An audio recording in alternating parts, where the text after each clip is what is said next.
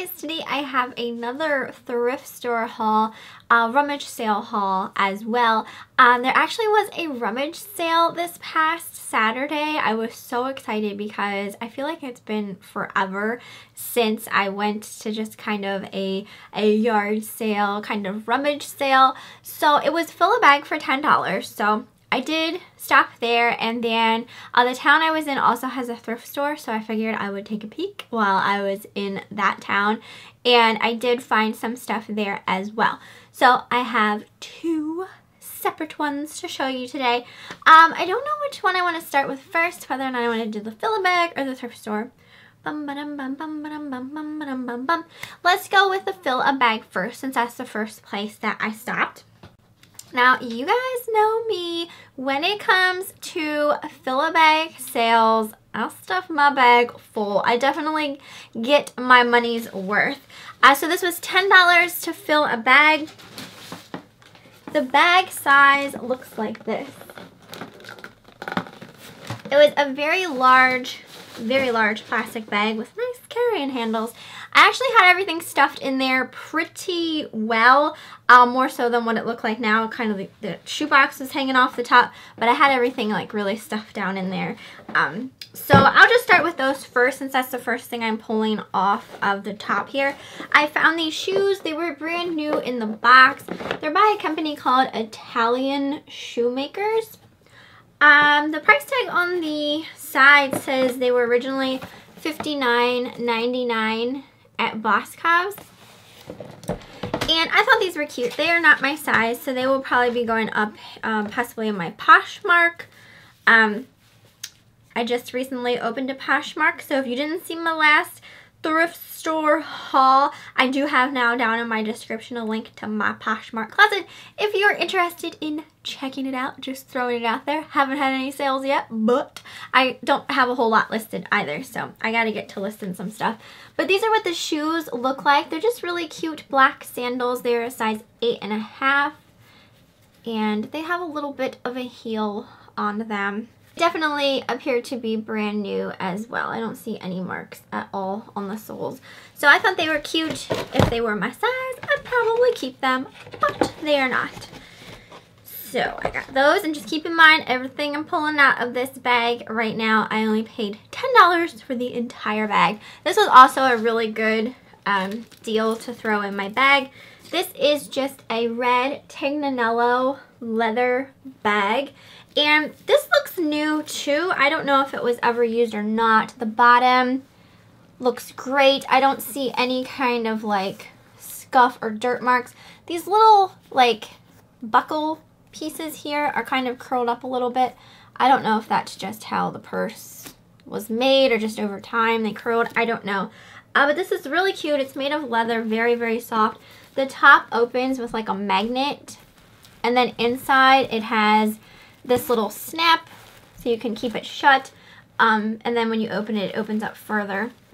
So it looks like they just kind of stuffed some bags in there to keep its shape. The inside is lined in this like silky kind of fabric, and then that is the brand. And they make really nice quality handbags, that brand, so I definitely threw that in my bag. This I actually found when I was rifling through a rack of clothes. It fell, and I wasn't even thinking about it. I don't typically buy children's clothes because, well, I don't have any kids, and I don't really sell children's clothes either. I never really got into it, but I did recognize this brand, Hannah Anderson, and I thought this was so stinking cute. It's a little brown vest. It's really, really soft, and then it's lined in this hot pink material. So I got that to sell, so I thought it was just so stinking cute. A couple other pieces of clothing.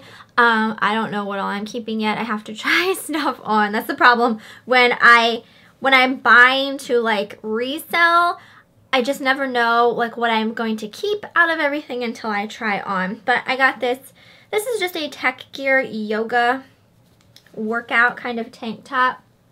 It's pink, and it just has this kind of design to it. Almost looks a little bit like camo kind of, and then the back looks like that, and that is a size medium.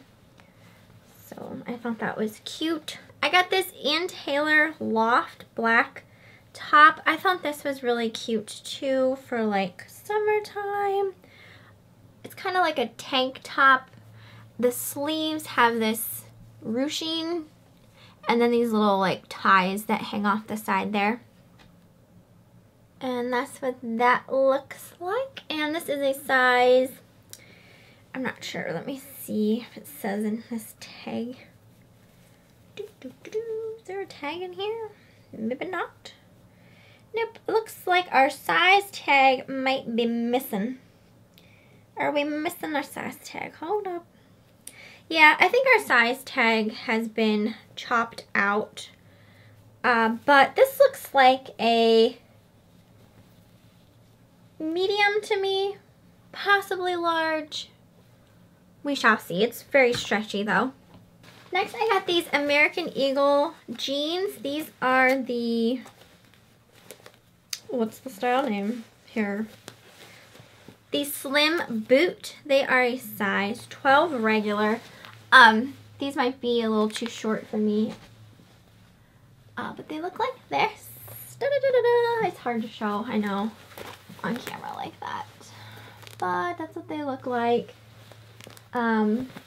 Yeah, I'll have to try them on. Normally I wear a long length because I'm kind of tall. So I don't know, regular might be too short for me. And I threw in this top. I've never seen something like this before. This is by Columbia. I don't normally buy like outdoor clothing. You know, I prefer the indoors. You can tell because I'm really pale. But this has Omni Shade sun protection. So that's really cool. Apparently it will keep out UV rays and stuff like that. So this would be good for like if you're spending a lot of time outside, like camping or hiking or something like that. But it's purple. It feels really nice and lightweight. So I got that. That's a size large. I threw that in my bag. I thought it was neat. I threw this in here. It's just like a basic little sweater cardigan thing that you just like throw over tank tops and stuff. And it's short sleeve, so it would be perfect for like the spring. This is by Maurice's and it is a size medium. I thought this would be cute with that black Ann Taylor top that I got, if it all fits well and all. I got two of these tops by Dress Barn. They are so pretty. They're not really my style, but I just think they're gorgeous. They have like this same kind of print really, and I'll show you the other one, but this one has more of a blue color in it, and hopefully my camera is picking up the like glitzy kind of spanglies all over it.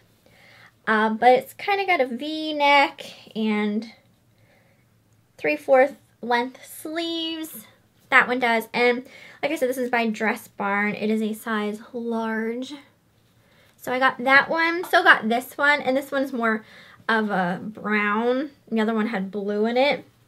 But it's very similar, just a little bit different of a cut.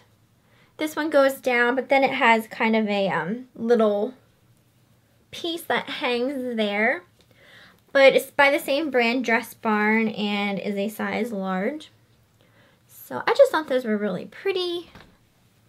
So I got those. I got this American Eagle Outfitters hooded sweater.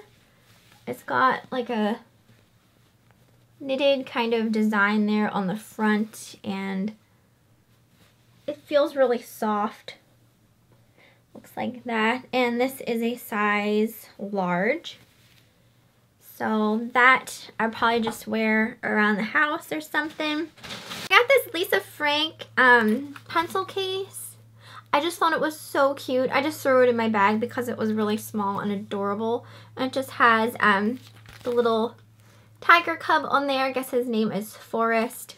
And it looked like it was in good condition. I don't really see any like pen marks or marker stains in there. So I just got that to throw in some of my pencils.